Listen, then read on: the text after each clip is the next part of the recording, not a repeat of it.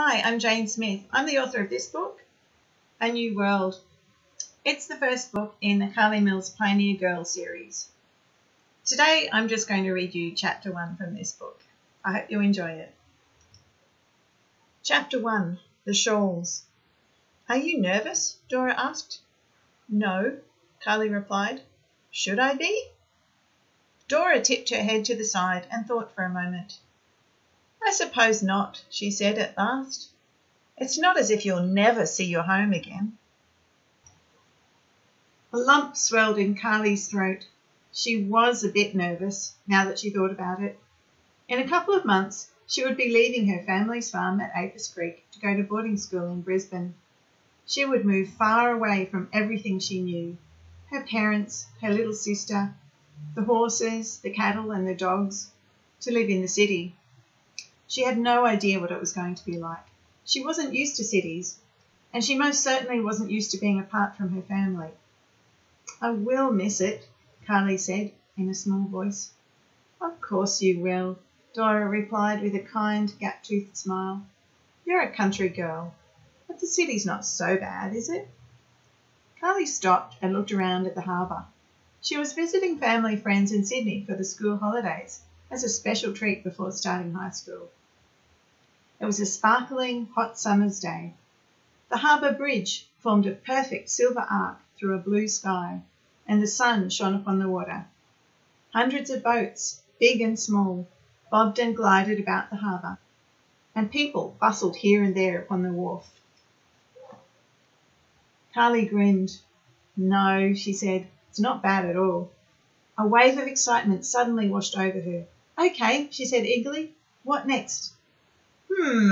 Said Dora, pushing her glasses up on her nose and peering at a guidebook.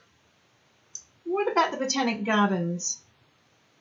Sure, said Carly.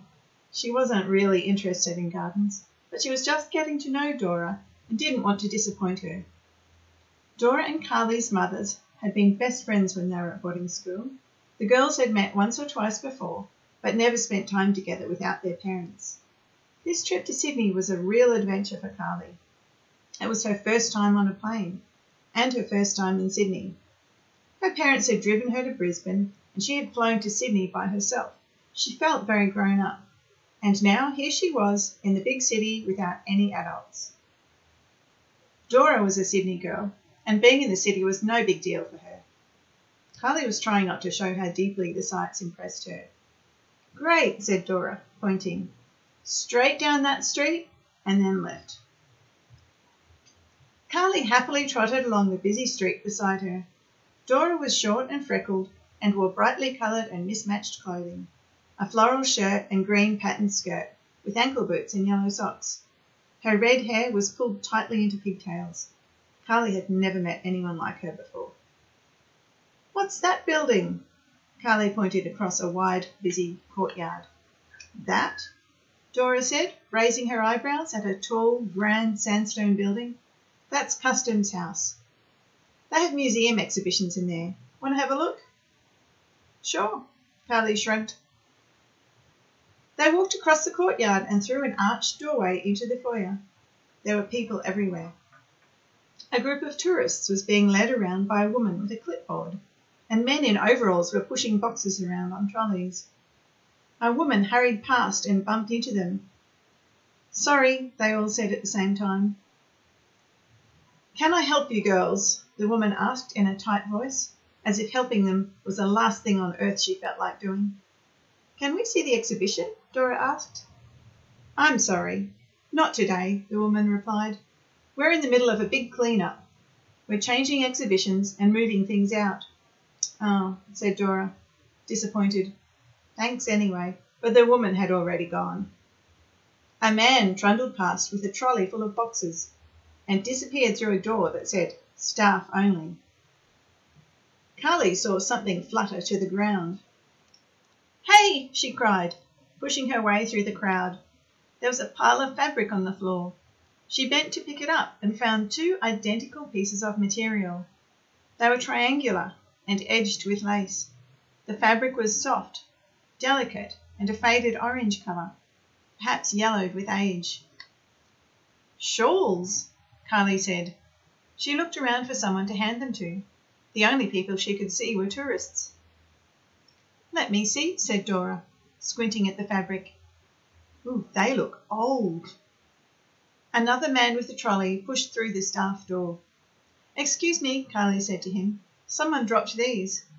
Those old things, the man said, barely looking at the shawls in her hand. Probably getting rid of them anyway. Keep them if you like.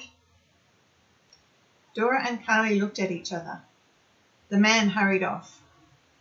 Carly slowly handed one of the shawls to Dora, who tucked it into her carry bag with a shrug. Together, the girls walked back out of the building and onto the street. The gardens weren't far away, but the girls took their time walking there. There was so much to see. Dora pointed everything out patiently to Carly along the way. Carly hadn't been quite honest when she said she wasn't nervous about boarding school. In fact, she was terrified. But Dora's friendliness and the excitement of the city were helping her to ignore the butterflies in her stomach. The city sights took her breath away. The buildings were tall and glittering, and there was more traffic than she'd ever seen in her life. In between the modern office blocks were elegant old sandstone buildings that hinted at the city's past. They came to an intersection and stopped at the traffic lights. They were taking ages to change. Carly gazed at an old building on the far corner and wondered what the street would have looked like in the olden days. She stroked the shawl. It was soft and fragile and spotted with age. She tried to imagine herself wearing it with a long, wide dress back in the days when horses and carriages rode through the cobbled streets. She flung the fabric around her shoulders, and then everything went black. That's the end of Chapter 1. That's from Carly Mills' Pioneer Girl, Book 1, A New World. I hope you enjoyed it. Bye for now.